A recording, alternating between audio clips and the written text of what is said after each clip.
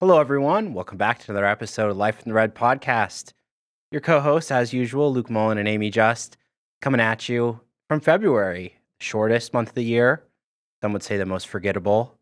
Any thoughts on February? It's underrated. Underrated. How come? I don't know. This weekend is supposed to be nice outside. That's true. I feel like a blip. It's this month where the Super Bowl is. How can you not love that? I love Super Bowl food. It's a compelling argument. I'll say, hey, it gets over And quicker. Mardi Gras is not always in February, but it is this year. So A personal favorite over here. it is my favorite holiday. Yeah. Second favorite holiday. I think Halloween is my favorite, and then Mardi Gras is number 2. But in terms of college sports, February is not always the most happening month. But, basketball gets winding down to an important point. Of course, and baseball starts. Yeah, Mr. baseball and I love softball. baseball doesn't like Well, February. no, well, Get out of here. February baseball is not always good baseball. So it's still baseball. It is. And I'm looking forward to it. But, February, a little bit of kind of transition period. And so why not transition podcast somewhat? Talking about football, finishing up recruiting class. We'll get into basketball. And, of course, your favorite, a random segment to end things off as usual. But I think, talk of the town in football, hey, we just had National Signing Day, which, 5-6 years ago is like, okay. Appointment the viewing. Event, yeah. Crazy decisions. People call off work. Yep. To watch. And now I feel like it's more of a forgotten thing, which that's the advent of the early signing period is more people sign then. And, National Signing Day just is not as big of a party anymore. Yeah, it's like a formality at this point. If you haven't signed yet, oh yeah, National Signing Day, yeah, that'll do. But still important, obviously, for all the teams. And from a Nebraska perspective, finally got the chance to wrap up its 2023 class, signed 5 more prospects, a total of 39 additions, 28 high school and 11 transfers. That's a lot. I was so close. I was so close. You said to 40? I said 40. Yep. Well, they could still get there. Technically true. Yeah. But the most recent high school commits, want to give them a quick moment to, shout them out and see who Nebraska's getting. Defensive lineman Sua Lefotu and cornerback DeAndre Barnes were the last 2 they committed between our last podcast. And Lefotu, he's a guy played for a big-time high school powerhouse, St. John Bosco. That kind of impacts your playing time. But, hey, in practice, he's going up against great players. Had been committed to Washington for a while. A lot of interest there on the West Coast, but coming here to Nebraska instead. And DeAndre Barnes, Matt Rule told a brief, but very interesting anecdote at that National Signing Day presser about Marcus Satterfield just driving through Denver, sees Regis Jesuit. It's a pretty big school, pretty good program up there. He says, maybe I should stop by, and that leads them to eventually get Barnes to campus, get him recruited. Sprinter, really fast, played wide receiver too. So one of those guys that maybe under the radar a little bit, but Nebraska found a way to get him here. Yeah, and it's not like they had no idea about that high school, right? Oh yeah, this class I think has another one in there, or at least they've recruited out of there multiple guys. Yeah, so it's not like some random school that just appeared out of nowhere, but still pretty cool when it's not on your agenda and you find a diamond in the rough isn't right. An uncovered gem. They're uncovering a gem that had been previously undiscovered. Undiscovered gem. There we go. Yep. That was what I was looking for. Too wordy today. You're saying that Matt Rule did a better job of telling the story than I did. Matt did a better job of telling the story than I did. He's good. He's good at telling those stories, those anecdotes. He's a fast talker too. He is. He's not enjoyable to transcribe, but I'd rather transcribe him than Ed Ogeron, so I'll take it. Fair enough. And on the topic of Barnes, I think it's kind of a wider, lens of the recruiting strategy. A guy like that, speed, versatility, can play multiple positions, has that track and field background.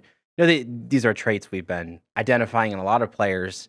And they're very common among this class, and I'll be very interested to see, Rule was saying those track times, inform him about a player, let him know stuff about, their athleticism, their ability to translate that to football. But I'll be very interested to see if the same kind of mold of player they continue going after, or, maybe they'll adjust things a little bit once they've had the chance to flip this roster a little bit. We'll see. I think he likes the multi-sport speedsters because you can get somebody faster, but like speed like that, that's genetic. Absolutely. And he said it himself. He's had a lot of success, moving players around. You just got to get them in the building. Sometimes you start practicing in one position and you're like, hey, maybe this position would be better. So spring, I'll be very interested to see as well. Are there any guys, in the spring that they're already, confident about? Hey, moving spots. I don't know. Might take a little bit longer to see that come to fruition, but there are a lot of players, at least in this 23 recruiting class, that already have those 2A potentials. It's all a puzzle, and they just have to figure it out. Recruiting is one big puzzle, huh? But as we wrap up this 23 class, as I said, we talked about the rankings a while ago, and they continued to go up a little bit as these commitments trickled in. Like I said, things pretty much finalized at this point. Huskers 28th ranked in the nation on On3, 25th via ESPN, and 24th on both Rivals and 24/7 Sports. Top 25 class. I mean, they were 50th or whatever when, the coaching change comes in. And, we knew that this stuff would happen. We talked about it in December too. They'd risen a lot, but still now that, things have fully settled down, it's like, hey, they really, they grinded for a few weeks to get to this point. Yeah. And look, like I said it, back in December, like naturally, like these things are going to progress as they get, their class and their people and put the finishing touches on it in complete class. Right. But yeah, this is a pleasant surprise. I didn't know how high they'd get. 24, 25 is pretty good. But we have to see what they can do, right? Winning recruiting rankings doesn't mean anything if it doesn't pan out. You mean perennial off-season national champions, Nebraska doesn't translate? No, it doesn't. But it's a good start, right? Yeah. You need good players to win, but you can also have good players and lose. So anyway, moving on. Our next, we're sticking with a little bit of recruiting here. Most impactful in two different ways. Start off with high school commits. I think we're on the same page here. Yeah, we're agreed. There's a couple that stand out, and number one is coming from right here in Lincoln, Malachi Coleman. Really just exploded as a recruit there in the last 18 or so months. Had that national spotlight, and committed to Nebraska. Then you have the coaching change, and it's suddenly you start to wonder. You're like, hey, this might be the best player coming out of Lincoln and Nebraska in a long time from an athletic profile. And is Nebraska really going to go and lose him to Colorado? Was ultimately one of the top runners. But, there were other major programs. Michigan, Georgia offered him. There are these big-time schools. And ultimately, Matt Rule is able to keep Malachi at home, keep him in Lincoln at Nebraska. And, you think about the way he's going to project at wide receiver.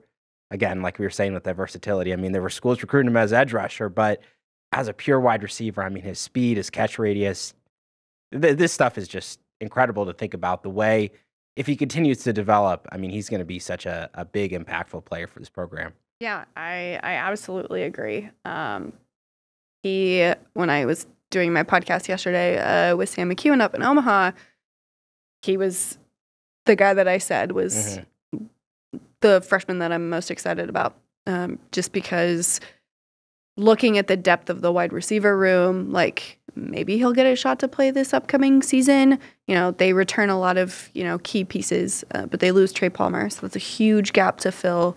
And I'm interested to see how the mix and the depth chart breaks down with the guys that they currently have. And then, they brought in a lot of receivers too. It's not just Malachi. So that's going to be fascinating to find that out.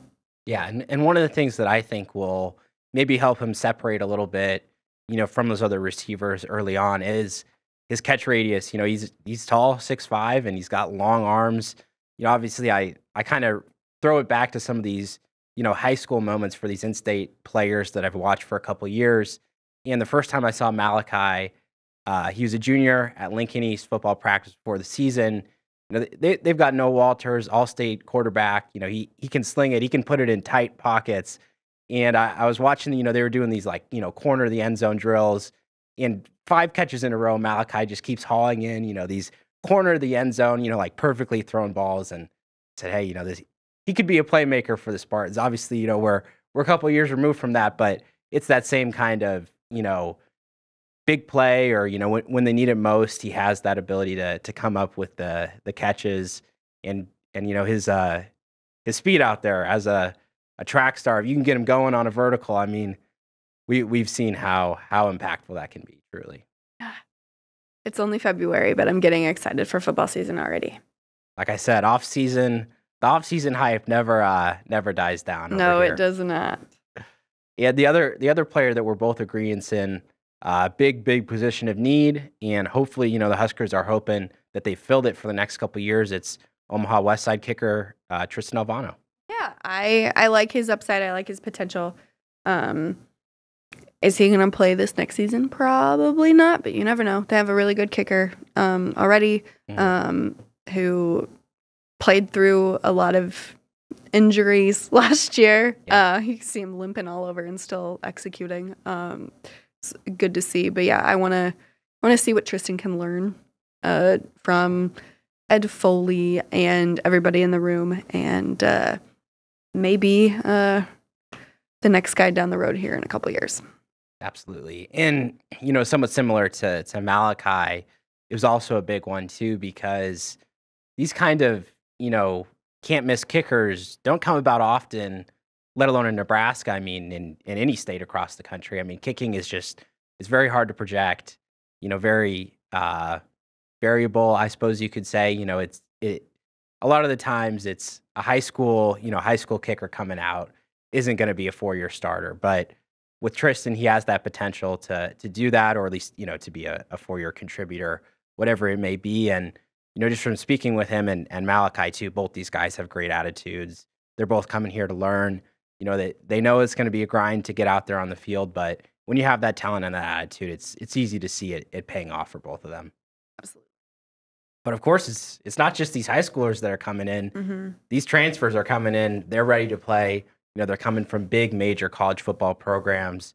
So want to give our thoughts on those transfers too. I'll just start off Chief Borders and Elijah Judy.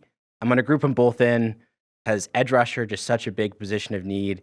And I think both those guys, Judy can maybe line up, more as a defensive end. It's still funny, these off conversations. It's like, where are these guys really going to line up in the scheme? We'll figure that out eventually. But both those guys, I think, have big time talent. They've shown the ability to produce in limited doses, and they're going to have that chance to go out there and earn a starting spot right away. Yeah, and this is where we disagreed. Though, not that I disagree with you on that I think those two will be impactful. I just want to know what they're doing on defense first before I figure out, okay, who's going to, be the guys there. So I stuck with the offense, and I went with Ben Scott and Jeff Sims. Nebraska needs a center. Trent Hickson is done.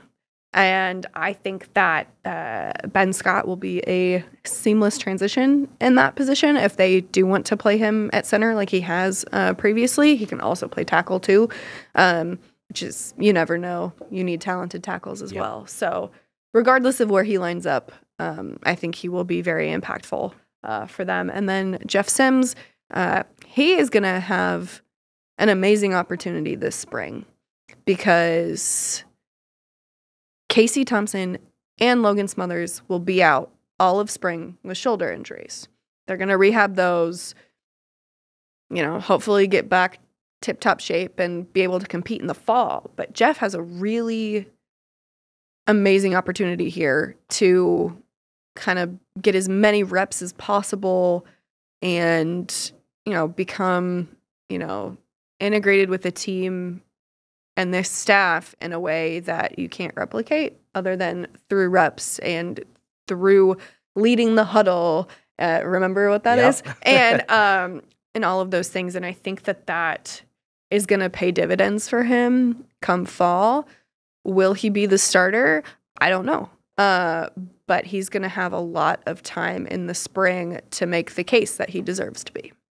Yeah, I mean, in terms of impact, he'd be the biggest. He is the biggest potential impact, no doubt about it. Yeah, well, it was a layup, and I took it. Yeah, and I mean, I could also just throw in for the edge rush. I mean, MJ Sherman is also going to be an impact, and realistically, I mean, all the transfers, you don't bring these guys in unless you have an idea of them contributing pretty much immediately, and that's why they came here as well. Absolutely. But as is always the case with recruiting, there's always a few that get away. And in this one, worth going over all these guys, but to me, Zane Flores just has to stand out as a can't miss, Power 5 quarterback prospect from within the state. And it's a really kind of a tricky one to pinpoint. Obviously, you can throw a lot of the blame on the previous staff. You can throw the blame on Scott Frost, say you didn't recruit him hard enough, but yeah, but I mean, at the end of the day, let's say they evaluate him as number one, quarterback, got to go after him, recruit him. They do a great job building relationships. I mean, Zane, like any player, he has his own motivations. He could have chosen, Oklahoma State or any other school on his own. So, ultimately, the misgivings you could say with, misidentifying his talent or maybe not recruiting him hard enough, that's part of the equation for sure. But I think, just having that guy, that caliber of talent, people who watched him, especially as a senior, I mean, he was making college throws into such tight windows. It's just going to haunt Nebraska for a long time if he does go on and achieve the level that I think he can play out there in college. At least Nebraska fans aren't going to have to watch him in the Big Ten. I think that would be even more painful. Yes, no doubt. But yeah, it's you always wonder. And maybe he just didn't want to come to Nebraska regardless of who the coach was. Yep. Maybe he just didn't feel like it was a great fit, like academically wise. Like people go out of state for college for so many reasons, myself included. So not that I'm, like a great fullback or anything, but there are, like you said, there's always a ton of reasons why anybody decides to do anything in life. So, yep, and I wish him the best. Yeah, I think he's going to be a great fit for that Oklahoma State offense too. Strong arm, pocket presence. I think that goes a long way in that Gundy-led offense. So we will see how he progresses. And another one from in-state, Ben Bramer, Pierce tight end, committed for a very long time. Strong relationships with the previous staff, and ultimately, had good relationships with Iowa State too. New staff comes in and makes that decision to go to Iowa State where you have those pre-existing relationships. Again, I think he's going to do a great job in college. He's got great attributes as, in terms of size. Again, very hungry, motivated player. Probably will need to put on a little bit of weight to play tight end position. Was more kind of a wide receiver in high school, but losing him, Andrew Metzger, as we kind of alluded to with the Regis Jesuit talk, and eventually, they go and they fill that need with Ismail Smith-Flores, but a different kind of player, very raw, just started playing high school football as well. So you lose those two tight ends that you think might be able to, come in, contribute very quickly, and especially Bramer, he stands out. Yeah, absolutely. You just look at the depth of the position, and they have really talented tight ends, but how many young ones do they have? So interesting. Well, ones that are healthy, anyway. Yeah, just to wrap up this recruiting talk, of course, we can't forget the Walter Rouse saga. I know. The one, what was it, 2 days? 2 days? 1 day? It was 36 hours. Who knows? It's very short. Felt like one episode of a TV show. It's like a fever dream at this point. Did it really happen? Yes, it did. But I was excited about that one. Yes, he was going to be a big time addition. They end up and they do fill the need eventually getting Jacob Hood, a very talented tackle in his own right. So, that one might not be one where you look back on and say, oh, they were, destroyed. Yeah, but But ultimately, he's a very talented player, not heading to Nebraska as we once thought. So, Yep. Finally, put that bow on 2023 recruiting. We'll have some some intermittent updates as the staff gets some developments in 2024. But on to the sport that's in season, basketball. I mean, whew, we were talking about the men's team struggles last episode, and they have continued. Now lost 4 in a row, 6 of the last 7. 2 very, very frustrating losses. Turnovers, kind of the tail of the tape. Some of them like unforced, like really stupid ones too, that are just like boneheaded mistakes, laziness. Not all of them, right? But one-handed passes. Yeah. You can't do that. But they did, and here we are.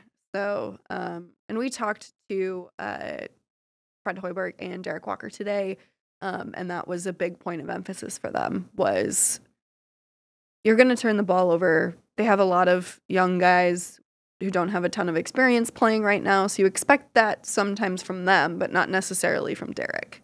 And he took a lot of accountability for that today.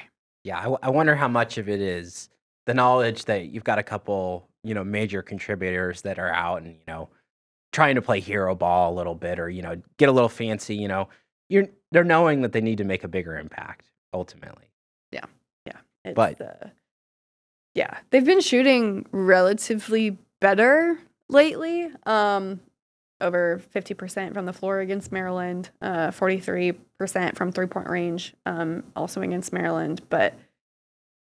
And free throws. We've been complaining about free throws all year long, and they were 24 of 26 from Maryland. And you can't... Maryland going to the line 26 times and connecting on almost all of them. How do you win like that? Yeah, I know.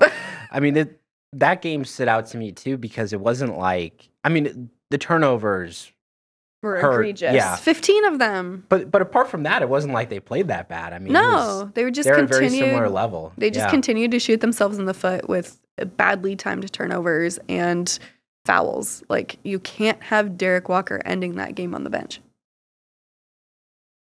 Yeah, that about says it all, and especially that Maryland game.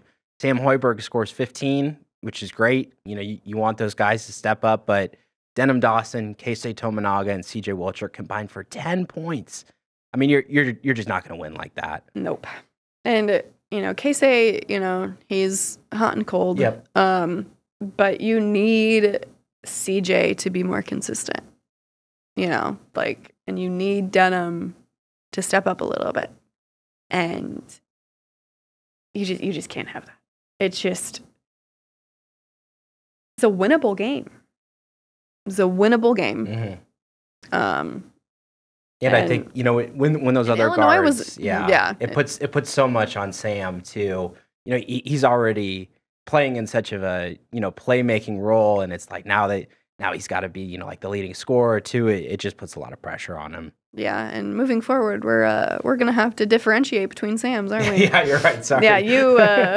Yeah, you meant Greasel. Greasel, yes. But yeah, no, it's okay. We all talk out of turn. Like me saying that Derek Walker fell out of the Maryland game. No, they're all combining together at this point for me because that was the Illinois game that he fell out of. Oh well. They all run together. Yeah. Especially when there are commonalities between them all. Certainly. Well, since we're on that Illinois game, 72-56 was the final score, but a lot closer. Yeah, Nebraska was in it pretty much the entire game until a very ugly kind of end to it. Once again, 19 turnovers. Illinois shot 12 more free throws than Nebraska did. And like you said, Derek Walker fouling out. Sam Greasel came up big, had a very big game, but ultimately, all the success that they have, these good stretches of play, it just you need 40 consistent minutes, and when the last 10 or whatever are ugly, I mean that's not a winning recipe in any way. That's putting it kindly. The last however many minutes of that game weren't just ugly; they were abysmal. It's bad. So bad. And then they have another big challenge this weekend. Penn State, a team that they did not play very well against on the road earlier this year. Just like almost like 2 weeks ago. Feels like it was yesterday almost. That's the game that Emmanuel Vanderbilt got hurt in. Juwan had already been out. But, you know, the question, how does Nebraska snap this losing streak? I don't know. Like, they have to be on top of it. Like, no boneheaded mistakes, no lazy turnovers, no, you know, ticky-tack fouls. Like, and granted, like, Big Ten officiating is what it is, but we're at the point in the season where you know that even if it's not a foul, like, even if there's contact, you may get called for it. So you got to be clean. You got to go straight up. You got to have active hands and all of those things. And it just, I don't know. Yeah, I would say probably need like 35, at least 35 combined points from Derek Walker and Sam Griesel. And then, you know, however many, you know, from everyone else, you got to keep the scoring low too. I mean, they're not going to win games that are in the 70s or the 80s realistically. No, it's going to have to be, you know, it's a fight. Yep. And Penn State is so good on the perimeter. That's what doomed Nebraska last time, and I don't think that's going to change. Maybe closer, but Nebraska's going to have to come out hot and, like, continue to stay hot. And I think they were almost scoreless for, like, the first, like, 10 minutes of that game or something stupid like that against Penn State last time. Again, it's all running together. Yeah, but this time, the friendly confines of PBA, we'll see how much that can swing things a little bit. Sunday home game, you know, hopefully it'll be a good crowd out there motivating them. But it's supposed to be beautiful outside, yes. So I don't know. Well, yeah, good point. Maybe we'll be outside. I'll be there. Yeah, you're stuck inside. So. That's okay. But on the other side of things, we'll move on to the women's team, which won a game this week, unlike the men's team. But starting things off, 80-76 loss to Iowa. We previewed that a little bit in the last one and talked about Caitlin Clark. Well, she did Caitlin Clark things, 33 points, 12 rebounds, 9 assists. So close to a triple-double. Yeah. So close. And, you know, well, it is a 4-point margin of victory there for Iowa. Nebraska really fell behind that second quarter. That was tough. They weren't going to get out of that until fourth quarter, you know, finally they start chipping back. And, you know, they did a good job of evening things up. But, again, it's really hard. I think it was like they got outscored by 17, 16 points, something like that in the second quarter. It was tough. Yeah. So hard to come back from that. And in a tough road environment, too. Yeah. Absolutely. But, hey, they followed it up with a win at home, 71-67 over Michigan State, which kind of the opposite, you know, as to what they experienced against Iowa. This time, you know, they were up early, and it was Michigan State that came back and really made it nervous and could have had a chance to take the lead there at the end. But Michigan State missed a couple of free throws. Nebraska converts theirs. And, wow, that was, you know, it's one that if it didn't go Nebraska's way, you would look at it as, you know, such a blown missed opportunity. Yeah. And one that'll haunt them on their resume as you go into March, that type of stuff. But yeah, they needed that one. They absolutely needed it. Yeah. And similar to the men's team, 26 total turnovers. Oof. Gotta clean that up in practice as well. And they'll have the chance to turn things around at Northwestern on Monday. Then another big one at home, number 21 Illinois coming to town on Thursday. Very big because as we look at these NCAA tournament projections, same thing happening. They're right there on the bubble. The most recent one has them as the last 4-in potential 12 seed. Like I said, they need as many as they can get. Like, even if it's ugly. Like, that's the mantra of the volleyball team, and the women's basketball team needs to adopt it as well. If you're playing ugly, you still need to find ways to win, or win ugly, as you succinctly say over in Devaney. So yep. And life on the bubble can be a little tense. So all these games will mean a lot to those eventual postseason chances. Most certainly. Well, I think that's all we got for basketball, but hey, we've got a random segment as always. I know you listeners and viewers there at home are, you're always wondering what are they going to come up with this week? Well, this is always you. This is your concoction. I just play along. I'm gonna, we'll put a little bit of the blame on you. They don't need to know that. But today's segment, we've got underrated, overrated, or adequately rated for a couple of random things, somewhat related to sports, some others not so much. And first up, underrated, overrated, or adequately rated brunch. Underrated. Brunch is my favorite thing in like food wise. So I'm gonna say adequately rated. I like it as a combination of breakfast and lunch, but I don't know. I don't want to set out on a day like I gotta have brunch. That's gonna throw things off. Not if you like regularly plan it. Well, I don't know. It's just the vibe you get when you're like, today's a brunch day versus a breakfast and a lunch day. It's different. Suit yourself. I love brunch. Well, I didn't say it was overrated. I said it was adequate. Whatever. It has solid esteem, and we'll keep it there. Okay. You would raise it, but all right. Next up, All-Star games. Overrated. I agree. Do we really need them anymore? I kind of like what they're doing with the Pro Bowl. Yeah. Like, I think it's fun, like watching them play dodgeball or like the home run derby, for example. I think that's really fun. True, home run derby. Yeah. There are ways to make them fun, but like the games themselves, like, yes, like these players need to be honored for being all-stars or being Pro Bowlers or all of those things, because they make extra money for that and it's a cool thing. But do we need a glorified, I mean, scrimmage, whatever. Yeah, a scrimmage, Yep. like a flag football game. Like, okay, cool, whatever. Yeah. I mean, me personally, I haven't watched like an All-Star game in years. I mean, I used to, growing up, I was big, MLB All-Star game. That's a little bit different too because it's in the middle of the year. Yeah. But I mean, nowadays it's like, I don't know. You see these players week in, week out.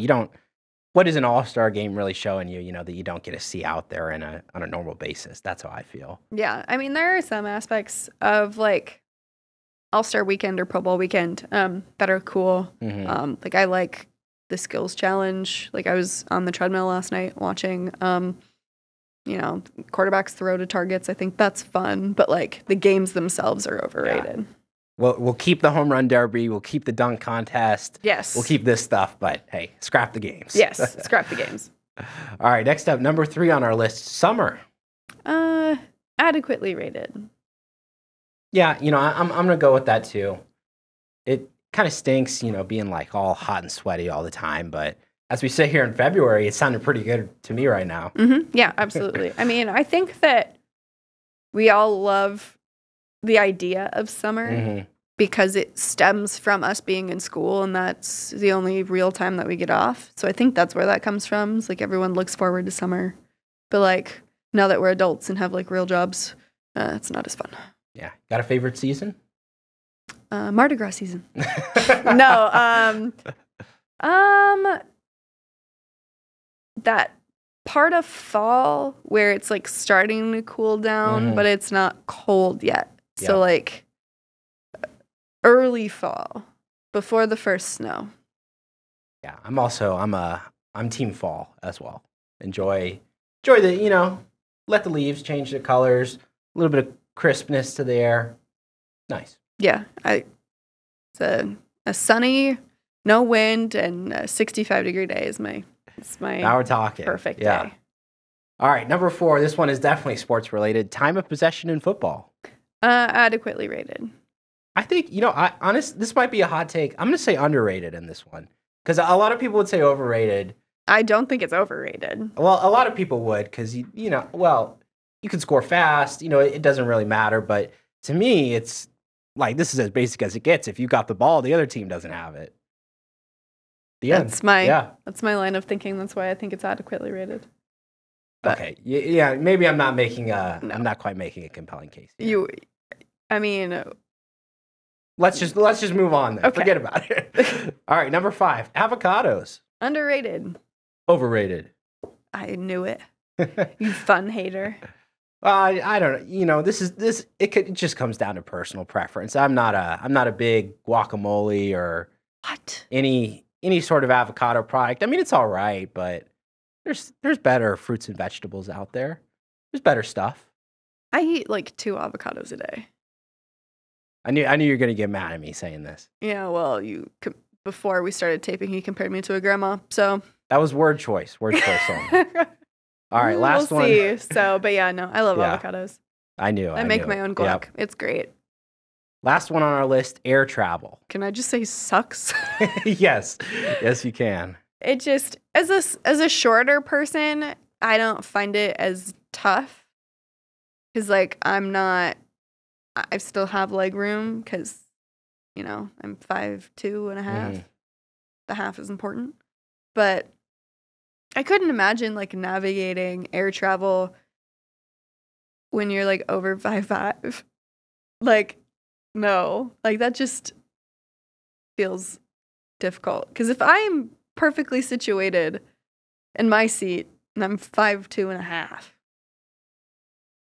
and I'm like way under average for height, can't be good for the majority of the population. Some people are getting cramped up there. That's for sure. Yeah. I'm gonna say adequately rated.